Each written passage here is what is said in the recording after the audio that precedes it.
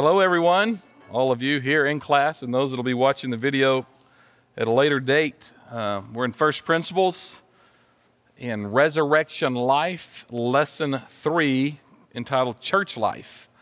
And so, as we were saying a few minutes ago before class, just so much great material from the Word of God in these books. They're very, very rich. And we want to jump into a little bit about church life. And honestly, since I was 12 years old, I got saved at 12 years old here at the church, at a church camp, came back, got very involved in youth ministry and became youth leadership in my early teens, and have really engulfed my entire life in church life.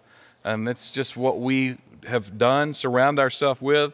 Weren't involved in a whole lot of other things as a teenager or young adult, and throughout my life have just fully given ourselves to the kingdom. And for us, having a call to ministry, church life was our life and continues to be our life.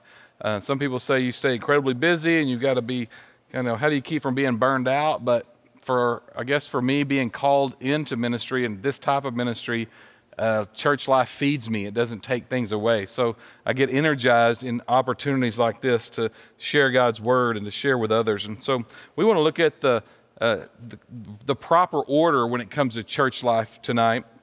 And the top of page 21 is where we'll begin. It says, there is one church of the Lord Jesus Christ. There are many different denominations, but ultimately there's only one universal church. And so probably, even in a small group, many of us had different denominational backgrounds growing up. And if you drive through this city, it's been said that there's 100 churches in this local community, and most of them different denominations, different ideas.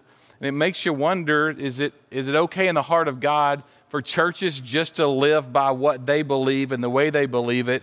And can churches do pretty much whatever they want to do, kind of come up with their own set of standards and rules and just say, hey, this is what we're going to do as our church? And some people may believe that, but ultimately, God is a God of order. And so even though we may have different perspectives, maybe things become more important to us than others, at the end of the day, we're all held accountable to the truth of the Word of God. And really, in the church, the government and order of the church should be patterned after biblical government and order. And so there's some non-negotiables. Now, I believe it's okay to have different denominations, and I believe God is a God of flavor, and so not all of us think alike, not all of us see things as the greatest priorities in life. But yet, if we're centered as believers, united in Christ, and we're centered on the Word of God, you can see the same object through different lenses or perspectives. And so it's okay to have different denominations, but in every gathering of people, there has to be some core values and truth that agree with the Word of God, because God is a God of order. And so these need to be established, and there needs to be order in the church. It says in that second chapter, throughout the Scriptures, we find that order is an integral part of God's design. As God spoke the universe into being, He established natural order in the world, the plant and animal life, the lights, the nature of things in Genesis 1:6 through 21. And God gave Moses a pattern for the tabernacle and its instruments in Exodus 25:9. He spoke to Moses to count Israel in an orderly fashion in Numbers 1:2 through 3, and to arrange the camp about the tabernacle in an orderly manner in Numbers 2 and verse 1. And so when the mixed multitude became too much for Moses to handle alone, he appointed 70 elders to rule and judge. We find that in Deuteronomy 1:9 through 17. So we see God established order in the family by creating the husband with the natural function as the head, and the provider, and the wife as the suitable helper. And in the heavenly vision of John, there's an order about the throne of God with 24 elders, their seats, 7 lamps, the 4 beasts, and the worship in Revelation chapter 4. And so there is order to everything in God's domain, and He intends for the church to have order also. So order is very important to God. He is a just and a righteous God. He holds us accountable for the Word of God. We don't just get a free pass because we're His child. We can do whatever we want to do. He has grace and mercy and an abundance of love, but there's also some order that He wants us to live by. Think of King David, 1 Chronicles 15:2. If you remember, King David became a king, and he had a strong heart to go get the presence of God, or the tabernacle of God, and take it back to Jerusalem. And it says there in chapter 15 and verse 2, David said, no one may carry the ark of God but the Levites, for the Lord has chosen them to carry the ark of God and to minister before him forever. This became a reality a little bit late for David. David got so excited about the presence of God and going after the Ark of the Covenant that he takes some of his leaders. They all go down to find where the Ark is. They build a cart. They put the Ark, which is where the presence of God was dwelling, put it up on this cart, and it just makes good common sense. We've got a good long distance to Jerusalem. Let's build a really nice cart, put the presents on the cart. We'll drag the cart. We'll have some animals lead the cart, and we'll go back to Jerusalem celebrating, and God's presence will be once again among the people because the enemies of God had captured the ark, taken it out from Israel, and so they've gone and got it back, and they're celebrating. This is a great event of celebration. The presence of God is now going to be among the people of God. Only problem was they didn't remember the order of God. And so on their way back, quickly, the cart was shifted and the ark was about to come off. And so Uzzah reached out to stable the ark. And when he did, he touches it and he's killed instantly because of the power of God. And honestly, because they were doing something they should have never been doing. See, it's important that we have a clear understanding of the ways of God and the Word of God so that we live in the order of God. And so they had just missed a key step. It had to be upon the shoulders of the Levites, and they had other men putting this thing on a cart and not carrying on their shoulders. They come back, he repents, he realizes what goes wrong. He calls for the scriptures to be brought out so he could begin to study them and say, where did we go wrong? It becomes very clear that the presence of God is to be carried on the shoulders of the Levites. And so he reestablishes a plan and realizes, I know what I did wrong. I should have never built the cart. We should have never done it that way. I should have known better. I should have went to the source first and got God's instruction on how to walk this thing out, and then I could have done it properly. And so the good thing is David has enough sense not to abandon the mission totally, just to back up, get God's order, and then go do it the right way. And in our lives, the same thing applies. Sometimes we do things the wrong way and it costs us. But that doesn't mean, well, been there, done that, got the t-shirt to prove it, I'll never do that again. And sometimes fear of failure will keep us from trying again. And fear of someone losing their life is another even greater measure. Like, last time we did that, someone died. We're not going to go do that again. David said, God's presence is so valuable, we will risk it again. I just need to purpose to do it right. And we need to purpose to please God and do what he called us to do, but to just do it right. And so when they did it right, they get the presence of God back to Jerusalem. Everyone celebrates. God's happy. They're happy. It's all because of the order of God. And that's something that we take very important here at the Heights Church. David's here tonight in the group, and some of you may have been around a little while. Our church has a long history, and worship has always been a very big part of the Heights Church and a priority. But even in worship, there's things that need to be in order. The Bible says, let all things be done, but let them be done decently and in order. And there were seasons in church life that sometimes, even though our hearts were right, there wasn't the right order in a situation or a service, and so it becomes somewhat fleshly. If you've ever been in a service where it goes from being very spiritual in the presence of God and to it becomes more centered around a man or a situation. Maybe someone grabs the microphone and all of a sudden the spirit is quenched and you're like, man, we were going somewhere until that person got up, and I don't know where that rabbit trail's going, but I just felt like it all ended right there. Or maybe someone gets up and just and takes the service in a wrong direction. And so we purpose hard here at the Heights Church, and we transitioned and really became very intentional when we moved from our previous location into this building, because we knew it was an opportunity to say, God, we want you to be seen and not us. We don't want anything that's fleshly. We don't want anything that brings us attention. We want to worship in a way that anyone from this community can come in and experience the presence of God. And so we have a desire to host God's presence. And so if something is a distraction, we try to remove all distractions and make everything about Him. And so in our worship, even though it's expressive and we have many instruments and we have lights, we never want it to become showy. We never want it to become distracting. And we monitor these things all the time. If something becomes something that is seen, maybe someone's playing an instrument in a way that brings attention to themselves, or singing in a way that brings attention to themselves. This is not a concert. This is not about us. Say, look at me. We are a team, and ultimately we're all worshiping Jesus, amen? And so we want him to be the center of attention. And so we purpose to allow worship to happen freely and expressively, but with, in the background, some order to how things go so that it's all about him and never about us. And so our worship connects us and really connects heaven and earth. And in worship, we believe it's our submission unto his authority. He's the king. This is his kingdom. This church is not our kingdom. It's his kingdom. And so we come in a position of submission into the authority, declaring he's king, and this is his kingdom. So look at page 22 when we talk about the rule, authority, and government of God. We have to remember that it's not our throne, it's not our kingdom. He is the king, and it's his kingdom. Psalms 145 and 13 says, your kingdom is an everlasting kingdom, and your dominion endures throughout all generations. Psalms 24:1 says, the earth is the Lord's and all its fullness, the world and those who dwell therein. And then Psalms 103:19 says, the Lord has established his throne in heaven, and his kingdom rules over all. And so ultimately, it's God's kingdom. He inhabits the universe, and he rules over the universe. And I like to think about it like this. God is hands-on. He's the owner, operator, and he's not distant. He's not a million miles away just looking down at something that he wound up like a top and released, and it's just freely going wherever it wants to. God is completely involved in everything that is happening today.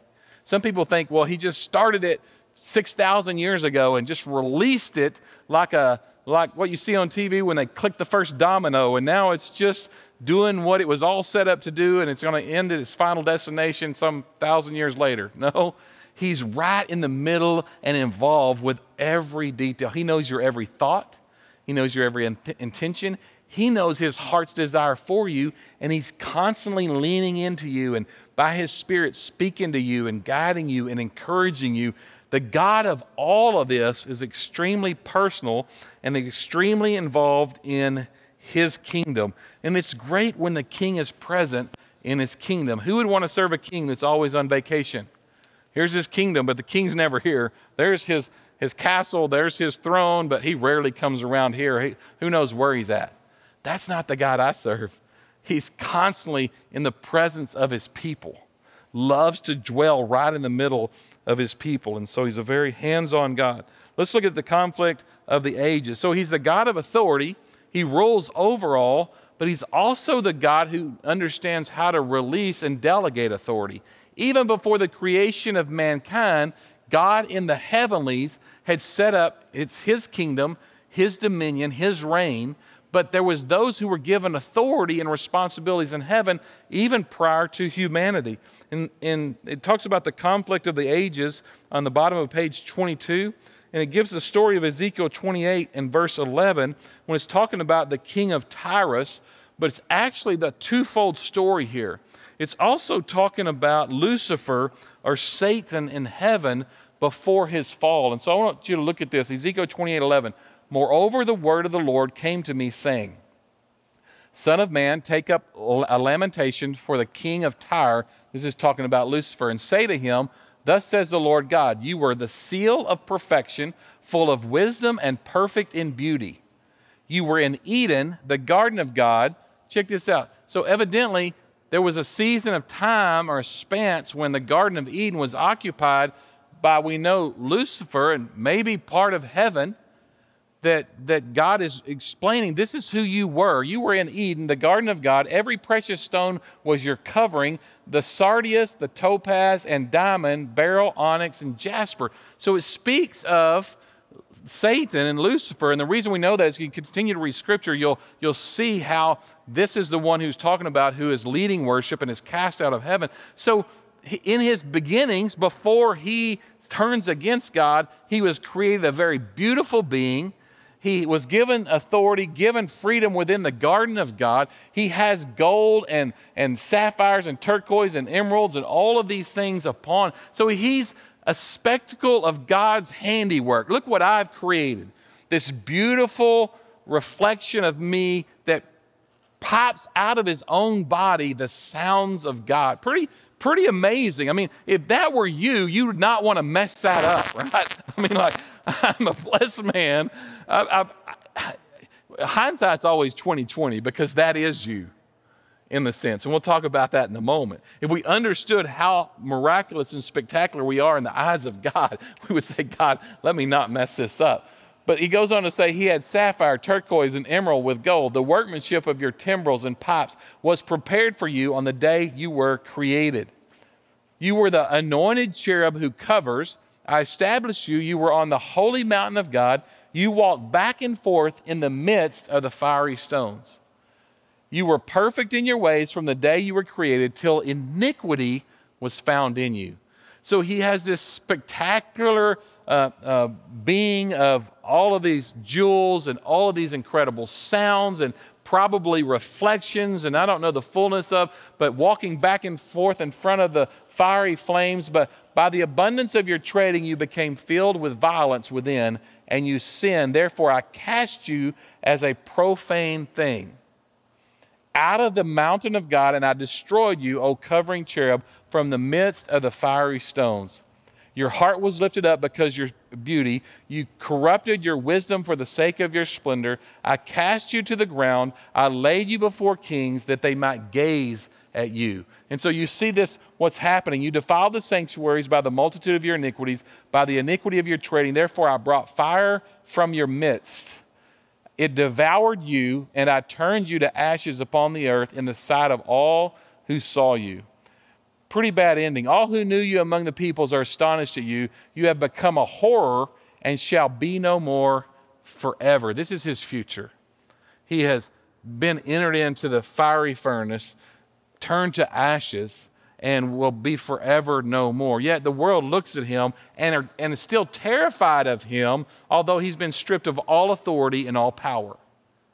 But this is in the beginning, even before humanity. There's God's dominion, God's power, God's authority, and then one who rises up against his authority, wants to take the glory of God for himself, wants to begin to have a sinful, wicked heart, and he's cast out of heaven to dwell among men. And listen, mankind was created to be his replacement in heaven. But now it's not just going to be one, it's going to be many. And that was what was God's heart from the beginning of creation. I am going to create my church, my new body, to sit at my right hand and to be worshipers in my presence. And maybe even to, I haven't thought about it too deeply, but the Bible says we will receive crowns of honor and glory that will have jewels upon them. Here it talks about Lucifer, when he was created, having all these beautiful stones and jewels. Why? Because God is a God of light. And so we try to simulate a little bit maybe what heaven would look like in the glory of the rays of light that would come forth from God's presence. The reality is, if we do what we're called to do, and if we receive the rewards God has for us, we show up in heaven with a crown of righteousness and a crown of all these beautiful stones, so that in the presence of God, we become reflectors of his glory. I don't know about you. I don't want to show up in heaven with my Burger King crown on and there not be any stones in it.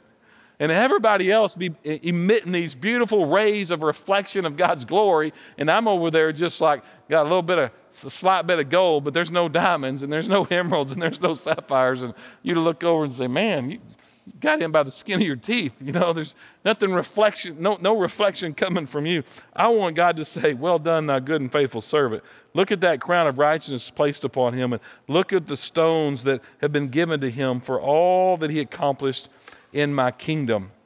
And so we have been given that right from the very beginning. God wanted mankind to take Lucifer's place. Now, you know or should know that it didn't happen immediately, because mankind, Adam and Eve, were somewhat attracted to this creature in the tree, or the fruit tree, that when they went and she began listening to him, was deceived by him, and ends up taking of the fruit, basically submitting herself underneath Satan's authority, giving up that right. And so now mankind's separated from God, not in their rightful place. And so God already in his heart knows what's going to happen, and he has a plan established through his son Jesus to reestablish or redeem us back to right relationship with the Father.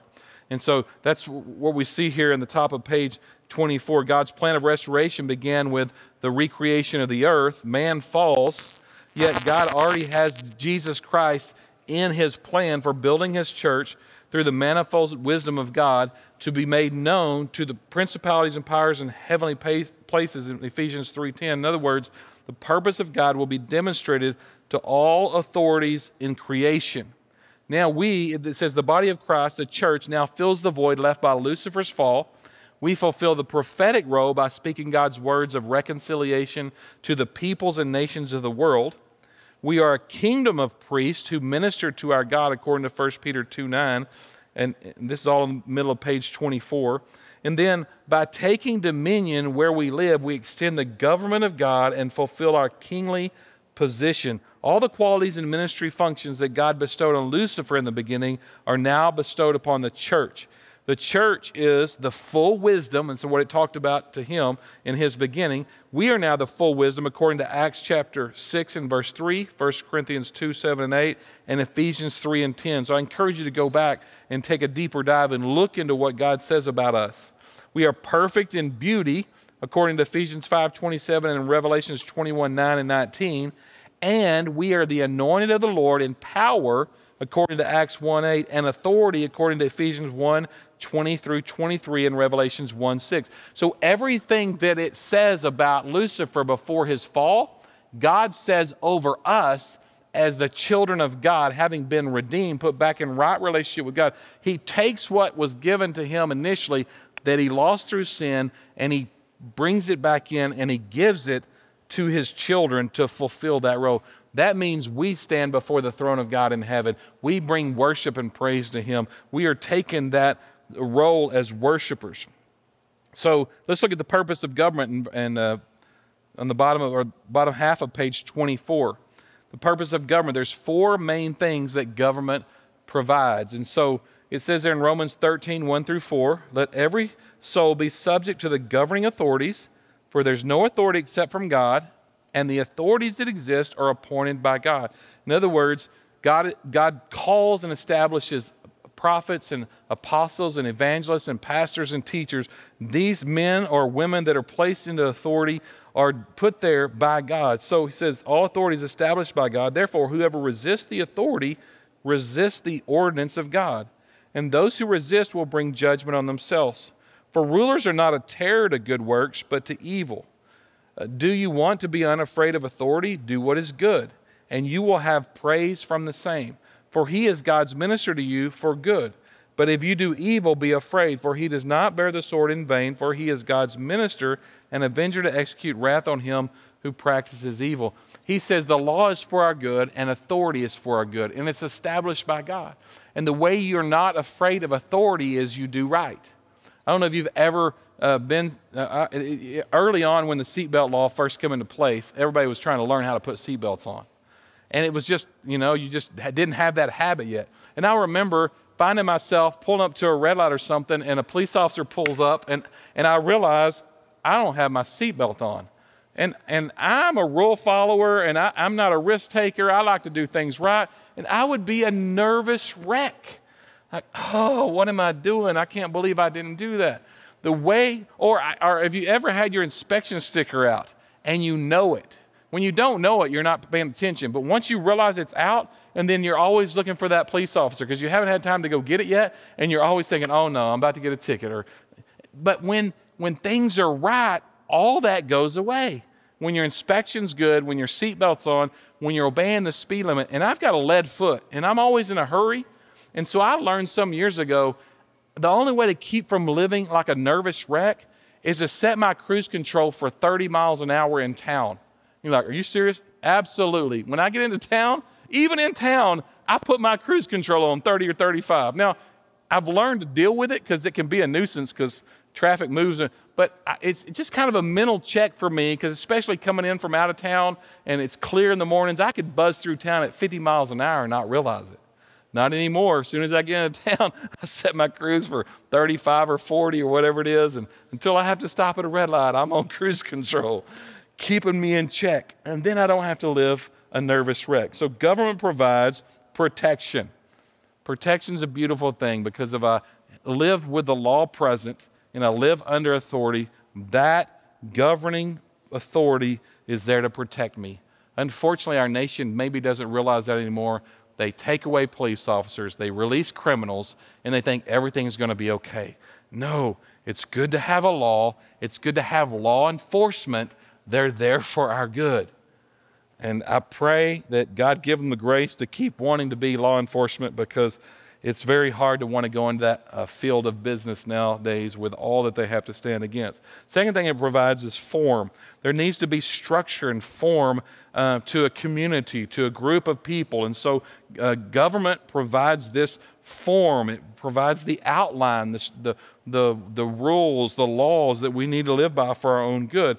And then it also provides function. And so now that law's been established and now a baseline has been established of how we should live, then how to function within that system becomes more clear. It's like stop signs and red lights and one-way signs. Okay, these are all a part of the closer inner working. As we want government, we want structure. Therefore, we start having these smaller things like one-way streets and red lights and stop signs.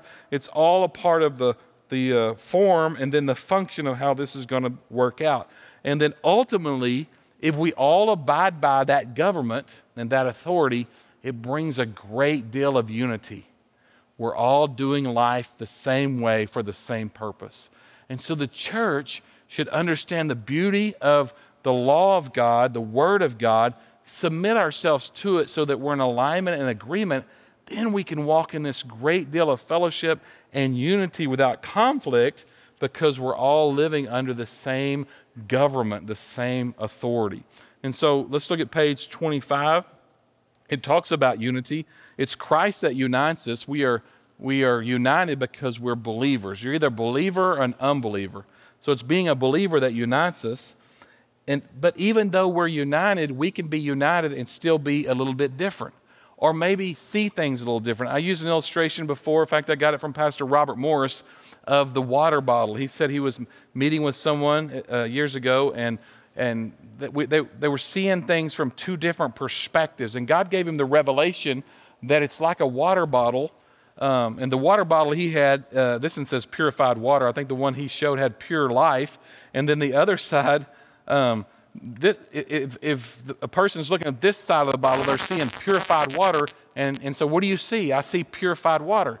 But the person from this side of the bottle, looking at the bottle, sees, we would love to hear about your Members Mark experience. Visit us at samsclub.com. That's what I'm seeing, because that's what's written on this side of the bottle. What you're seeing on this side of the bottle says purified water. Does it make it different? No, it's still a bottle of water. But I'm only getting the interpretation of the perspective, the side of it I'm seeing. What makes us beautiful as a people is when we come together and you from the other side say, hey, this is what I see over here. And you say, well, this is what I see over here. And everybody can see a perspective of the same. And then we come to a greater understanding of the whole. Does that make sense? And so God may reveal himself to you in a way and say, oh man, God is my comforter. And someone else, God is my peace. And someone else, God is my rock. Can I tell you, he's all of those things. He's not just one of those things. He's all of those things that make up who God is. And so it's a great illustration in Ezekiel chapter 1 of the four-faced beast that all move, four different creatures, but all move in the same direction at the same time, seeing different perspectives. It says, each facing a different way, yet in some way they touch. A man in front, a lion on the right side, an ox on the left, and the eagle in the back. There's a wheel, and the Spirit is in the wheel. Wherever the wheel goes, the creature goes. So there's four creatures the Bible talks about, all facing outward, all upon this wheel of the Spirit of God, and yet this one creature sees this direction, and when God's ready, they all move in that direction. The one on the opposite side can't see it at all, but he trusts that God's moving in a direction he's not fully aware of, but because he's on the wheel, you could say he's in the wheel, so to speak. He's moving in that direction. The next time around, all of a sudden, God's moving back this direction, or he's moving left and he's moving right. It's okay for us to go in those directions, even if we can't fully see it. If we're walking in unity, we're walking in the Spirit, and we trust God and trust one another. And listen, any of us have the opportunity to get out of bounds, and when we do, we should know it. We just took a wrong turn. I don't feel the Spirit of God here. Let's go back to where we were and start over. But the beautiful thing about church life is we can walk in unity, even though maybe we not see it completely the same. We're being led by the Spirit and grounded in the Word of God. Does that make sense? It goes on to talk about the structure of the body. Christ being the head, and us, you and I, making up the body of the church. And so regardless of who the pastor is the shepherd, the overseer, the lead elder of the church, but Christ is the head of the church. And so this is not my church, this is his church. I'm stewarding what belongs to God. This is God's house, and he's the center of attention. And so I am just an overseer, but I'm submitted under his authority just like the rest of the church. So God delegates authority to lead and serve the church. Pastors, lead elders, shepherds is what they're called. But there's also apostles, prophets, evangelists, pastors, and teachers mentioned as a part of the equipping of the body of Christ. Doesn't mean one has more authority than the other. They just have different functions. And church life should be where all of those giftings are working together in unity under the same government, the same order or structure. So it goes on to talk about government and the individual. Can we as individuals submit to authority? It's a very important part of this lesson, because ultimately, if we believe God is God, it's his kingdom and his dominion, his authority, then there has to come a time in my life where I'm willing to submit to the authority of God. And then if God establishes authority, I have to be willing to submit to the authority that God has placed in my life as a part of being under his ultimate authority. And so I won't read all of this tonight, but in essence, that's what we're covering in church life. And then it talks about discipline in church life, which can be one of the most difficult things leaders have to face, because I don't like conflict. And in my mind, sometimes conflict creates opportunity for us to have conversations that are very hard to have. And I would rather just pray it through and maybe God take care of it than to have to confront things and deal with them. But ultimately, some things won't go away. And so conflict is a good thing if it brings a great resolution. And sometimes the only way that can happen is to engage in healthy conflict. And how can we be disciples if we're not willing to be disciplined? And I want to be honest with you. We, not you, we as the church are weak in this area. We don't like discipline. We're honestly not even used to being disciplined in the church. We get by with so much.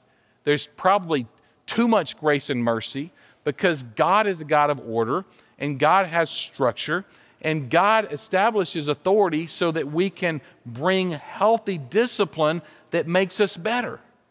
And yet, because we're afraid in the church that if I bring discipline to someone, there may be rejection and they might leave and go somewhere else, we don't discipline them. Can I tell you what that creates? A bunch of spoiled, rotten brats that are going to do whatever they want to do.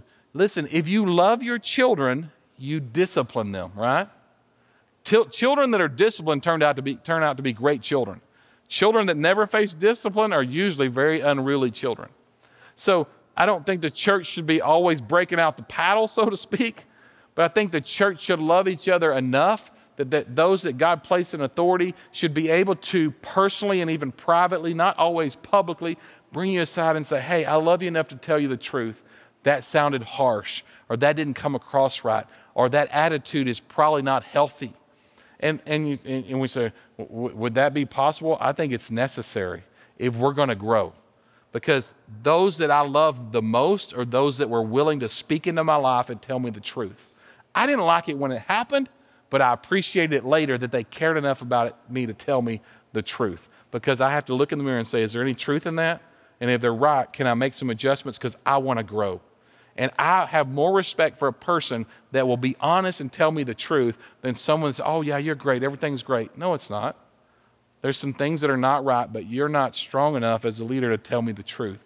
And so as pastors, we probably can lead into it a little more. I purpose as a pastor, one of the pastors, to, when I preach the truth and use illustrations that bring it home where I say, he's right, I'm wrong, I need to make adjustments.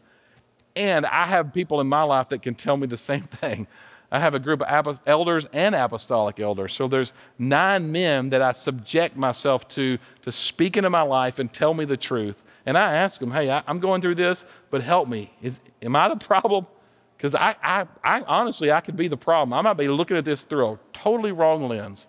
And they love me enough that they would say, yeah, right now it's you. They're doing it right. You're the one that's seeing it wrong. So these are important. Government and the individual, that's what we were talking about. Discipline in the church, there on the bottom of page 27. It's necessary, it's healthy. Let me end real quickly. I've gone over just a touch. Let me end real quickly with this church life. On page 28, sometimes there needs to be discipline to a brother or sister in the church. There's a healthy way to do it. In the middle of that page, when there's conflict and things need to be addressed, the Bible says, first of all, go alone and tell your brother or sister what they've done wrong, personally, privately. You see something as an authority in the church, you need to go to that person and you need to have that real one-on-one, private, respectful conversation that, hey, I saw this and it's not right. I want to address it because I care about you. I love you. The second thing is, if he listens, you've gained your brother. And he says, thank you for being honest with me. I had a booger on my nose. No one else was telling me. You told me. Thank you. I appreciate that. The third thing is, but if he will not listen, take 1 or 2 brothers with you as witnesses the second time to bring it to their attention. The fourth thing is, if you will not listen to them, tell it to the church. Uh-oh. Where are we going with this? This is doctrine here. It says, hey, go privately to address an issue that there's sin in a brother's life. Hey, I see this. We need to address this. If he listens, you've gained a brother. If he will not, take a few brothers with you as witnesses. Try to address it that way. If this person continues to cause problems within the church and is not willing to make a change, the Bible says address it publicly and tell the church, hey, George is not living right. George has asked everybody in this church for money, and he doesn't need money. We've got to quit allowing that in the church. So if George comes to you for money, just know that 50 other people have already given him some, and that's not what we're here for. We've tried to help George. We've tried to get George a job. He doesn't want a job. He wants your money. We're going to put a stop to it. We're not doing it anymore. Is that okay to say? That's what it says here, right? I mean, like, let's not all privately go, I wish somebody would address that. No, it's addressed. Now, if he will not listen to the church, let him be to the church as an unbeliever. In other words, George, we've told you over and over again, this is not healthy. This is not God's way. This is not God's will. And you continue to do so. And I use that as a total random example. And I have nobody in mind when I say George. If there's a George that's listening to this lesson, you may be calling me out. No, I'm totally blank when I say that. But at the end of the day, George may have to go somewhere else because it's not healthy if he's not willing to change. It could be George selling drugs. Hey, I caught you selling drugs. We can't be doing that. Oh, he's still doing it. Let's take a few others. Okay, hey, everybody, be careful. This guy has a problem. You don't want your youth getting around this situation. All right, if it's not going to change, he's got to go somewhere else because we're going to protect the health of church under authority. See what I'm saying? That's the beautiful part of being submitted under healthy church life. Let me pray for you as we've gone about 5 minutes over. Father, thank you for your goodness, for lessons like this that bring us to the reality of truth, that you have order, you have structure, you're a God of government, and you're righteous. Help us to lead with righteousness and order and structure under your authority, with authority for the good of all of us. We thank you in Jesus' name. Amen.